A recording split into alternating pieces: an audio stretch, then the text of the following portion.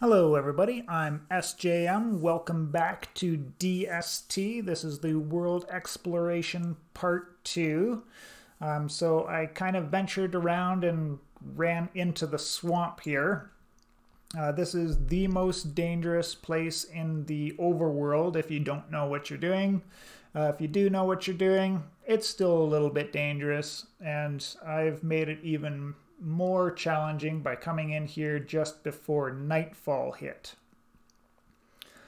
So the one thing that we do want to collect while we're coming through the swamp are these reeds, because we're going to need 8 to get our initial base set up going, and we need those 8 reeds to make a bird cage, and specifically we need to make 2 paper, and each paper takes 4 reeds. So I had to skip out on some of these first ones just because there's tentacles near them. So that's kind of the one thing you want to watch out for.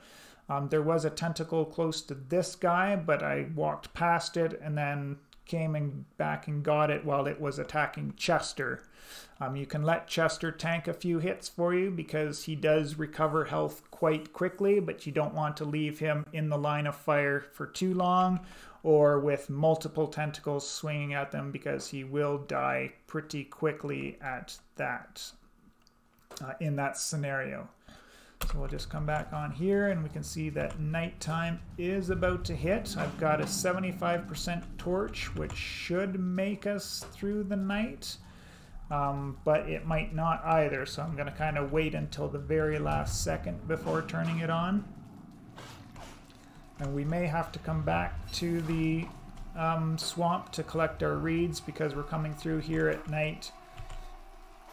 And we won't be able to see necessarily the tentacle bubbles, because there's where a tentacle is, there will be little bubbles in the ground that let us know whether it's safe or not. And here we're already out of the swamp anyways, so not a whole lot to talk about that either. So we'll just come back and the game pauses because I've got that pause going. So we'll be coming back through the swamp anyways because of the layout here. So the swamp will probably continue on over here in this pattern. So as we come up and we explore around here, we'll come back through the swamp anyways. So we'll have more opportunity to grab some more reeds at that time. So I'll just keep continuing on here and I'll bring you guys back at the next talking point. Well, 2 seconds later, we hit that next talking point as I walked across this thing called the Walrus Camp. That is one of the things we definitely want to find in our, if not in our initial exploration of the world, but it'll be one of the things that we definitely want to find before we get into winter. It's sort of a mini boss. It's not a proper giant boss, but it is definitely a challenging enemy that does have some valuable items that we want to get from for the winter time and in general as well, including arguably the most powerful item in the game. So yeah, that was the brief talking point. We'll bring you back with the next one.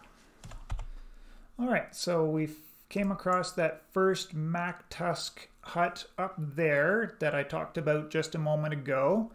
And then I went around the rest of this biome here, which is the grasslands biome, and I came back through here and I came across a second one.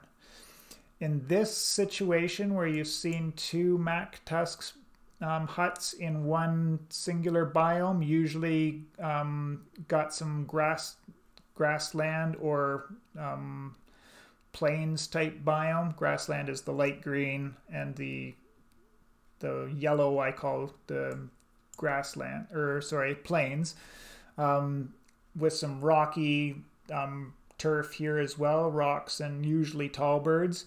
You'll 100% of the time have a third MacTusk hut in here. So we can look for it now so that we know where it is when we come back here for the winter time, because that can be dangerous, walking into an area where there is a Mac Tusk that you don't know about, because if he ambushes you at the wrong moment, that could mean a death, and especially in the winter time, that can be super painful.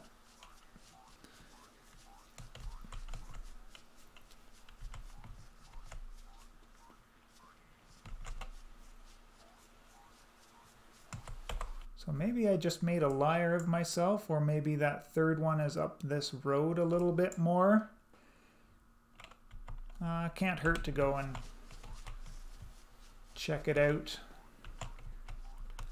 Because like I said, it's good to know where they are, if they're going to be here or not.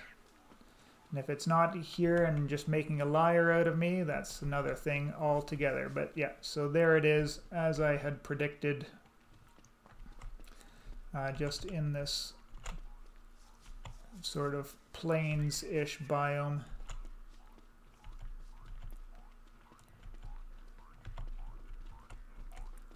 So yeah, at least they're far apart and they shouldn't be affecting, well, they could, but it's just something that we'll need to take into account when we do our Mac Tusk hunting strategy during the winter time there. So as I come back through here, I forgot to top off my hunger last time at the night because I was worried about the swamp. So I will do it now because I'm going to be going back into the swamp. And we're hoping to get 6 more reeds before we exit the swamp here.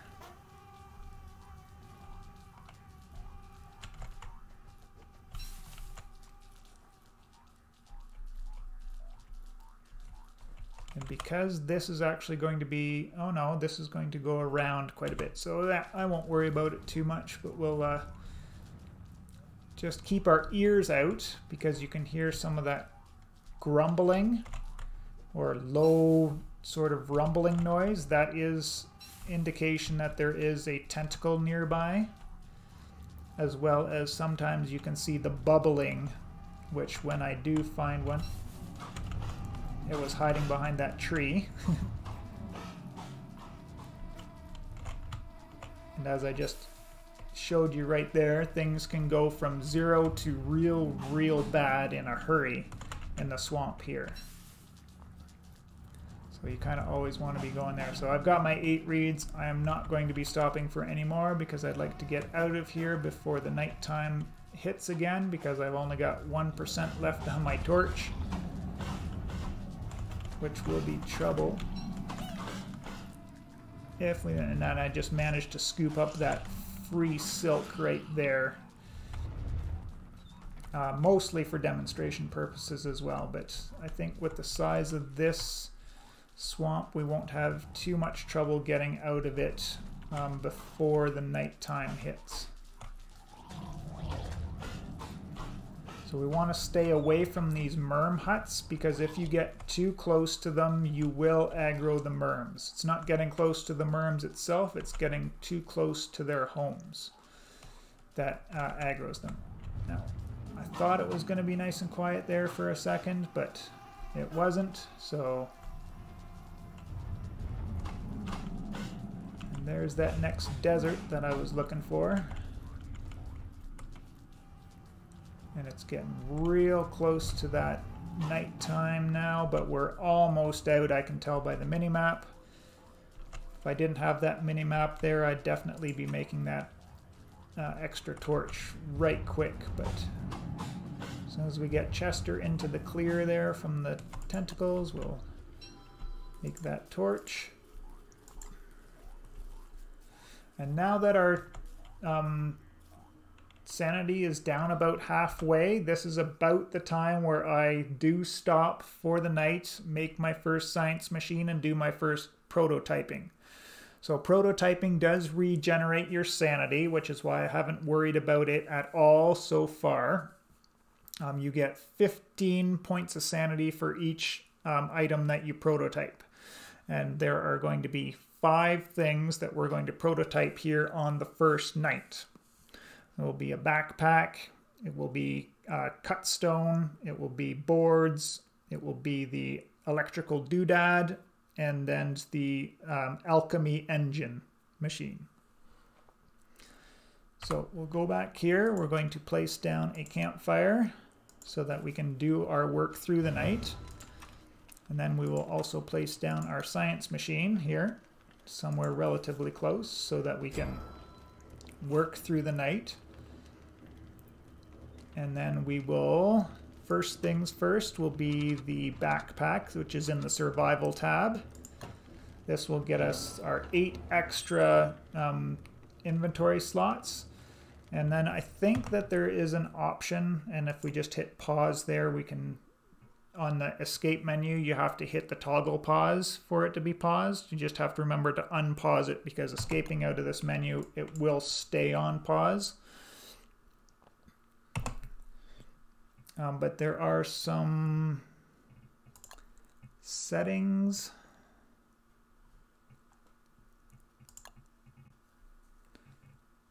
There's a setting somewhere that puts the backpack down at the bottom, sort of like what you see on the consoles. But I'm used to it this way, so I've kind of left it there. If I find it later on, I'll show you guys where it is. But so now that we've got the backpack on, we are going to refine. And we're going to be doing cut stone, so we need at least 4, so that means that we need at least 12 cut stone. And that little hand there grabbed our fire. I just let him have it because I'm not too worried about it. The next one will be boards. We're going to need 4 of these as well, so you definitely want to have at least 14 or 16 logs before you do this. So 12 stone, 16 logs. You're going to need 4 gold nuggets as well, so you can make 2 electrical doodads. Then with all of those combined, we have the things we need to make the alchemy engine. And I'm going to make this fancy one here. And then once again, I'm not placing it down right now, so I just right click and it will stay pre-built in my tab over here. It's just kind of the way I did the science machine the first time and the way I did my fire pit as well. And now you can see we were halfway down and we've now gone almost back up to full. So the second desert area has these round kind of cactuses, and as well we'll have these magma pools with a giant in the middle, the dragonfly. So if you hadn't done the health adjust one, this dragonfly would have 30,000 hit points or something like that. So just one thing to keep in mind there.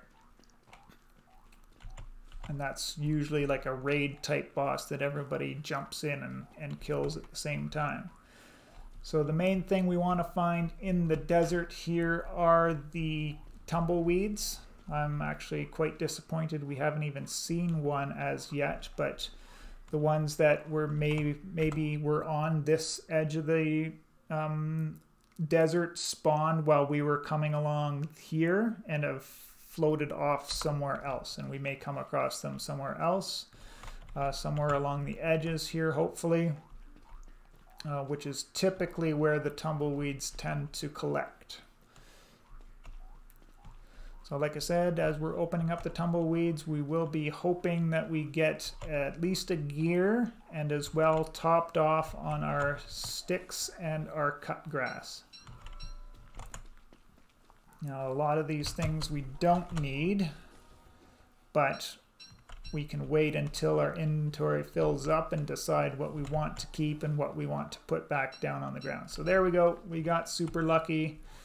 It's, I don't know, it's not a super high chance to get gears, but it's not too often that I don't get gears on my initial exploration either.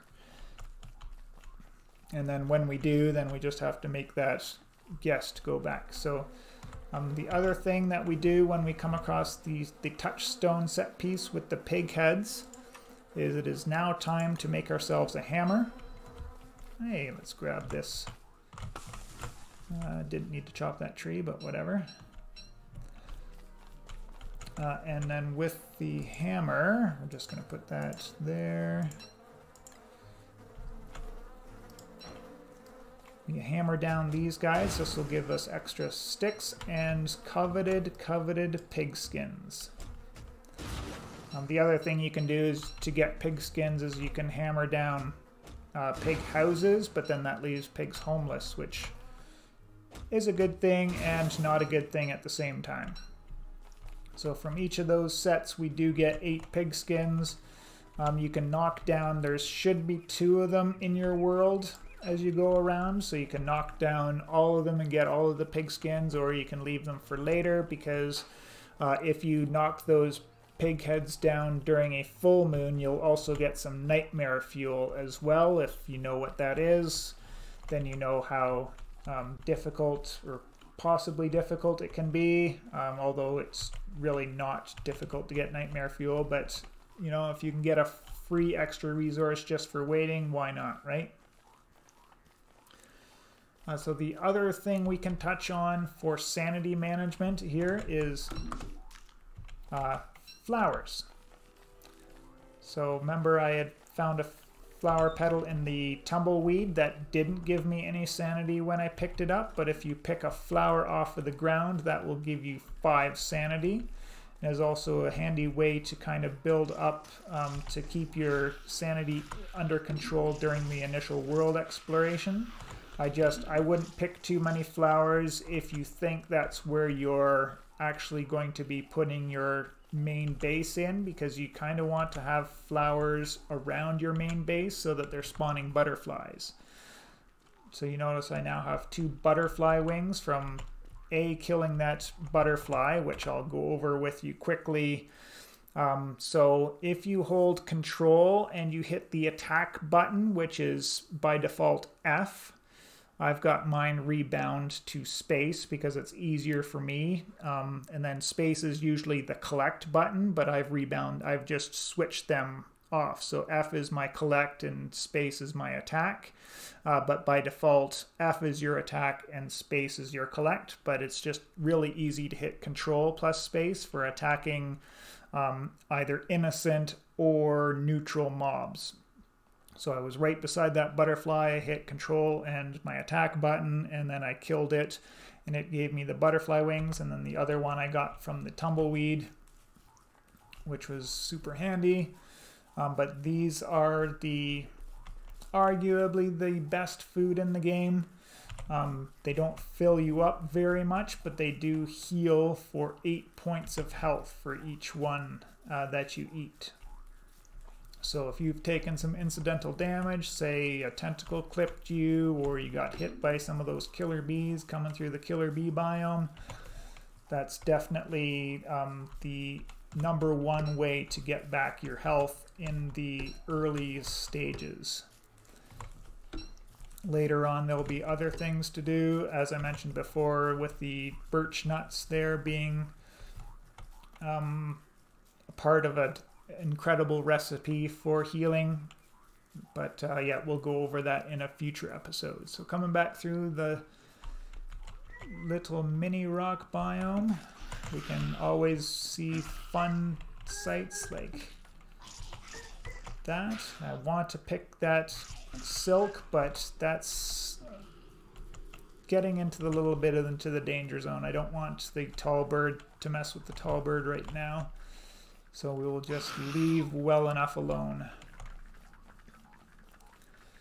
So one of the reasons I am collecting the petals is that not only does it give me 5 sanity to top off my sanity back to full for this initial exploration, but also if we collect 12 petals, we can make... Uh-oh, I walked onto a spider. Where is it? There's a petal crown somewhere. Pretty sure we don't have to prototype it.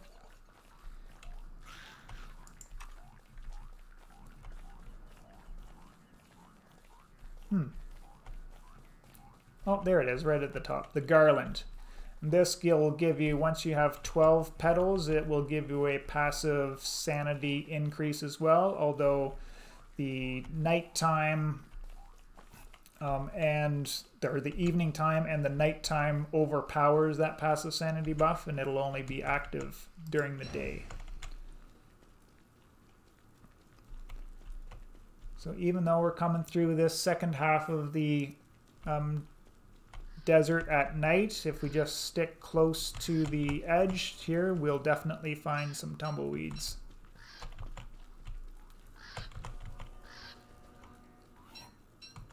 We've already got our gear, so that's the really good news there. And quick reflexes sometimes to grab those ones that are moving. And just between our mini map and the little bit of light there, we can watch the sort of edge of the screen there.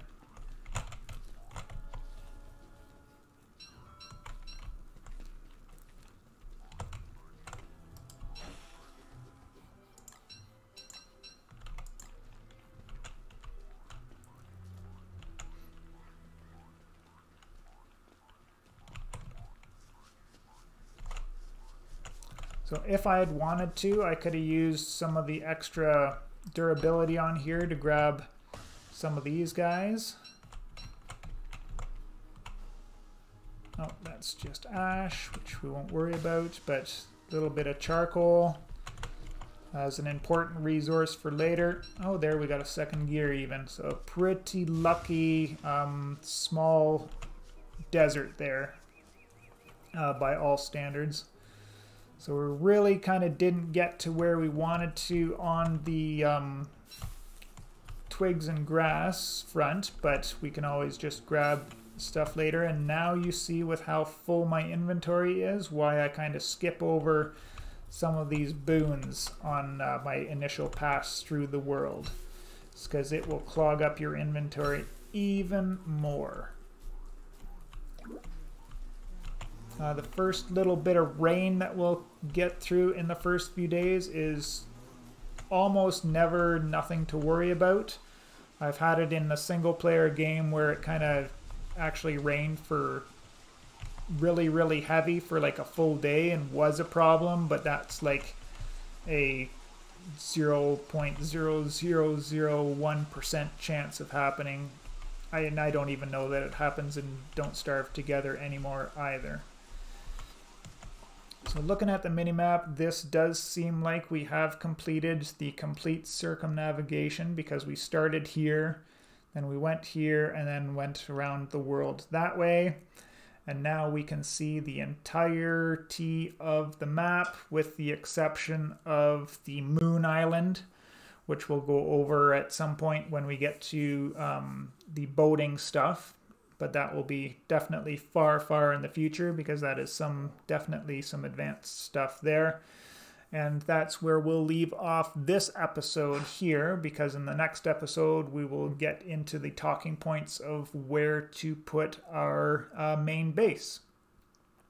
So once again, thumbs up if you enjoyed, comment if you have any questions or want to point out something that I may have glossed over too quickly or missed entirely. I appreciate you all, and we will see you in the next one.